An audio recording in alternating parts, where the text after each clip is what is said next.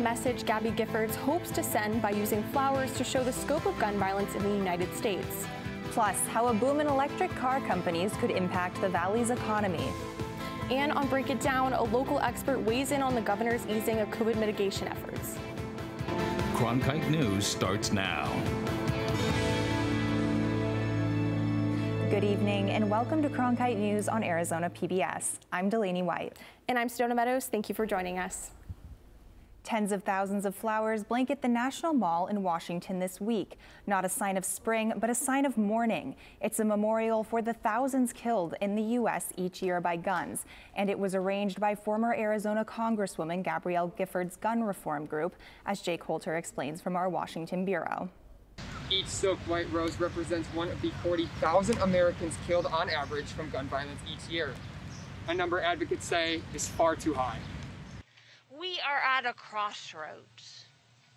We can let the shooting continue, or we can act. We can protect our families, our future. We can vote. We can be on the right side of history. Former Arizona Congresswoman Gabby Giffords has been an advocate for gun reform since a 2011 assassination attempt that left 6 dead and 13 wounded, including her. There is some hope for action. The House last month passed H.R. 8, a bill calling for stricter background checks on gun buyers, and President Joe Biden last week issued executive orders to curb gun violence in response to a string of recent mass shootings. House Speaker Nancy Pelosi said the Senate needs to stop stalling on H.R. 8.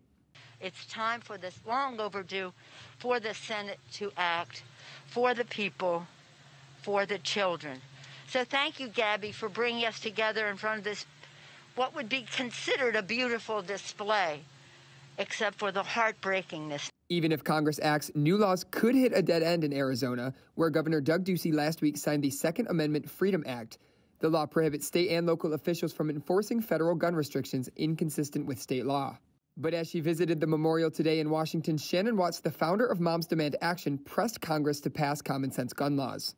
And I just think memorials like this remind us of the toll of gun violence in this country every day. Over 100 Americans are shot and killed, hundreds more are wounded. And it is time for a lawmaker to act. The gun violence memorial will remain on display on the National Mall until Friday. In Washington, Jake Holter, Cronkite News. That congressional bill, the Bipartisan Background Checks Act of 2021, has been sitting in the Senate for just over a month now, but no action has been taken. A companion Senate bill has yet to get a hearing more than a month after it was introduced. For a look at 5 gun bills making their way through the Arizona legislature right now, head to our website, cronkitenews.azpbs.org. The city of Tucson has agreed to house asylum seekers in hotels while Customs and Border Protection officials finish building tent-like facilities. The mayor of Tucson, Regina Romero, says right now the city is paying local hotels to temporarily house 75 migrants who were traveling as families. But she's looking for federal assistance while the other facility is being built. It should be complete by the end of April or the beginning of next month. The administering of the Johnson & Johnson vaccine in Arizona and across the country is paused while the federal health authorities look into a possible link to rare blood clots. Executive Director of the Arizona State University Biodesign Institute, Joshua LeBaire, says the cases of blood clots are a rare occurrence. The incidence, as you all know, is very, very low. It is roughly 1 in a million, a little bit less than 1 in a million. At a rate of 1 in a million, this is not something that could have been observed in a clinical trial. Experts say if you had the Johnson & Johnson vaccine, to call your doctor if you have had a bad headache that won't go away, abdominal or leg pain, or increased shortness of breath. We're now learning mRNA COVID-19 vaccines like the Moderna and Pfizer vaccines will likely protect people against the virus for at least 9 months, not 6 months like they previously thought. That's according to the director of the FDA's Center for Biologics Evaluation and Research. The FDA also says it's possible the vaccines will require boosters. Yesterday, Moderna also announced its vaccine is 90% effective for at least 6 months, and Pfizer recently provided similar findings about its version. 2020 was a difficult year for many, but one Valley healthcare worker faced an obstacle larger than life while tackling nursing school during the pandemic. I spoke to Jessica Latuli about her difficult battle throughout the year of 2020 and the bright future she has to look forward to. I was diagnosed with breast cancer December 30th, 2016.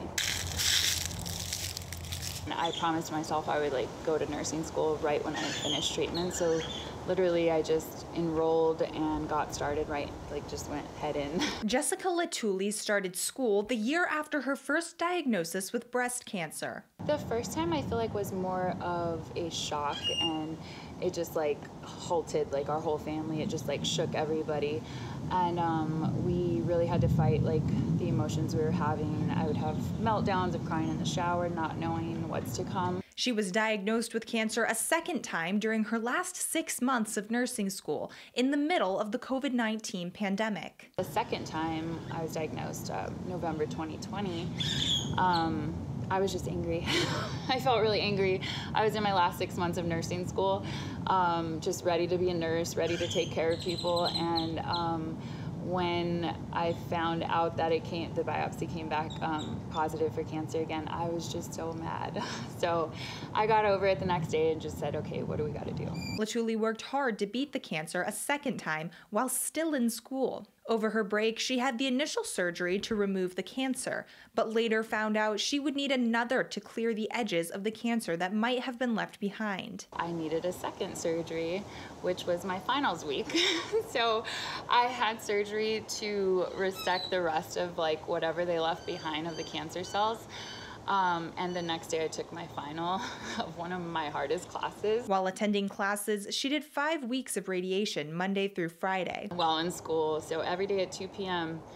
I had to make sure I was there for radiation. But the hard work is worth it to Latuli, who hopes to help others and provide comfort in the same way nurses did to her. Latuli credits her success to her friends, teachers, doctors, nurses, and a stage 4 cancer survivor who gave her powerful words of support during a difficult time. Thanks to her hard work and determination, she is in remission and will graduate from nursing school at the end of the month. She told me she wakes up every day and she says, "Not today, cancer." So literally it's just I did that with that second treatment. It's "Not today, cancer." This is my day. I'm gonna make the best of it and not let it hold me back. Latuli plans to continue working in the intensive care unit after graduation. A big congratulations to her. Taking a look outside here in downtown Phoenix, it's another beautiful day in the 80s. Let's go to Faith Abercrombie for what we can expect in the forecast for the rest of the week. Faith? Yes, it is a beautiful hump day. We are at the midpoint of our work week, and as we go into the rest of the week, we should be seeing a little bit of clouds, but they'll be going away at the start of next week. And with these clouds, we won't have a still heat. We'll have some wind kind of hanging around that 10-mile-per-hour wind speeds. And for tomorrow, our average high temperatures in the valley is hanging out around 85 degrees. We're not too far off here in Phoenix with 83 degrees as our high tomorrow. Now tonight, it'll be pretty warm around 6 p.m., 83 degrees, no precipitation with these clouds, a little breezy, but nothing too crazy. And tomorrow and Friday, our 8-day forecast, it'll be a little cloudy, hanging around those 80-degree temperatures. Saturday might be the perfect pool day, no clouds in the sky. And as we go into the rest of next week, we'll see a 90-degree temperature with 92 degrees on Tuesday, 89 on Wednesday, and 86 on Thursday. For Cronkite Weather, I'm Faith Abercrombie. Arizona is seeing a spike in electric vehicle companies setting up roots within the state. But why did the companies choose Arizona, and what does this mean for the state's technological economy? I took a deeper look at what's driving these companies here. We looked at over 60 sites in 13 different states for where we wanted to manufacture. We looked around, we decided, Casa Grande had a lot to offer in the state of Arizona. Right, it's a good location for a supply chain. We can pull from all of North America here. It's pretty centralized. We're pretty close to headquarters. Mike Boyke, Director of Manufacturing at Lucid Motors, an electric vehicle company, says Lucid Motors chose Arizona for a reason. What having all of these technology and electric vehicle companies come to Arizona means is Arizona is poised for further growth and more jobs because of it.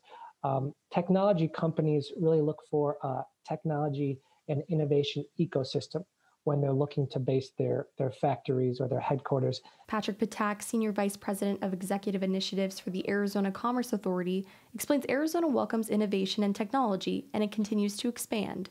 I think we now have more than 10,000 technology companies here. So not only are we growing these jobs and these wages, but there's benefits across the economy. As these higher wage jobs come in, they'll spend money in the service sector or the leisure sector, for example, and it brings benefits really to the entire state. And Boyke shares his prediction for the job market at Lucid Motors alone. Now, by the end of this year, we're going to be right around 1,500 jobs. When we look towards the future, there's phase 2, phase 3, phase 4. We anticipate will be over 3,000 people jobs. So it really then starts to really bolster the economy. Eric Anderson, Executive Director of Maricopa Association of Governments, says more individuals may be likely to purchase electric cars in the future. The price point on electric vehicles is coming down very quickly.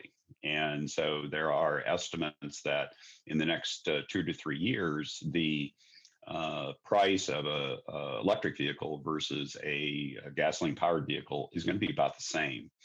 And once that starts to happen, I think you're going to see a bigger shift to the electric vehicle market. Lucid Motors is working on a new model called the Lucid Air, and they're in phase 2 of expanding the Casa Grande location. Speaking of the future of cars and technology in Arizona, a new rideshare service has been launched to provide transportation between Phoenix and Tucson using Teslas.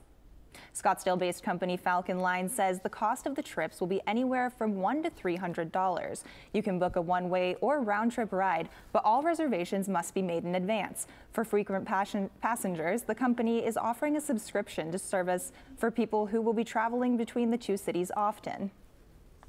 Hi, I'm Gareth Kwok, and after the break, I'll have your Cronkite Sports Report.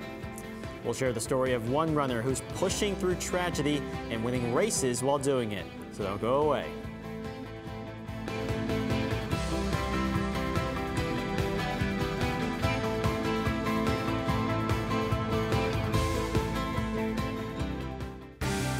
This month in Passport, your on-demand library of the best of PBS. Everyone has secrets. Are you protecting someone? I have no choice. You do have a choice.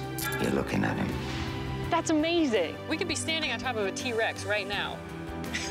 Women demanded new space and pushed the boundaries of what being a lady means. These and other shows are available with Passport. Become a member of this PBS station. Sign in and start streaming today. Cronkite News provides students at ASU's Walter Cronkite School of Journalism with the opportunity to gain real-world experience in the newsroom.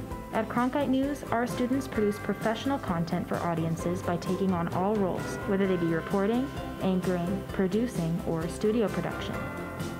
Each department gives students first-hand professional newsroom experience. For more information, visit cronkitenews.azpbs.org. Hey, I'm Rick Steves. I don't go anywhere without my passport. And now, thanks to PBS Passport, you can travel with me and watch all 10 seasons of Rick Steves Europe and all my travel specials. This exclusive streaming service is just for our members. Not only can you see all my shows, but you can see thousands of hours of your favorite public television shows. Become a member today and get your passport.